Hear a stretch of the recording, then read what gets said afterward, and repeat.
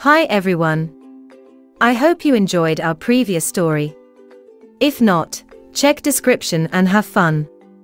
Today, we're going on a journey through space to meet the planets in our solar system. Let's go. First, we have the Sun. It's a big, hot star that gives us light and heat. Can you see the Sun? Good.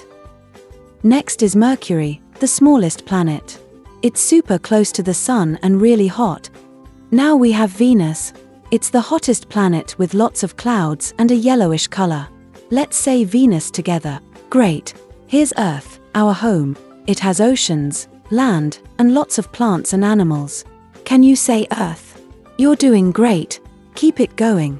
Next up is Mars. It's known as the red planet because of its reddish color. Let's say Mars together. You're doing great. Keep it going. Look at Jupiter. It's the biggest planet with colorful stripes and a big storm called the Great Red Spot. Here's Saturn. It has the most beautiful rings made of ice and rocks that go around it. Can you say Saturn? Again. Last one. Good. Next is Uranus. It spins on its side and has rings that go up and down instead of around. Can you say Uranus? Awesome. Lastly, we have Neptune. It's a cold and stormy planet with dark clouds and strong winds. Let's say Neptune. Good. You have done well. Give yourself a clap. And there you have it. These are the 8 planets in our solar system.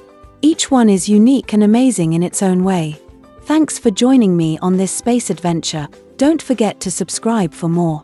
See you next time.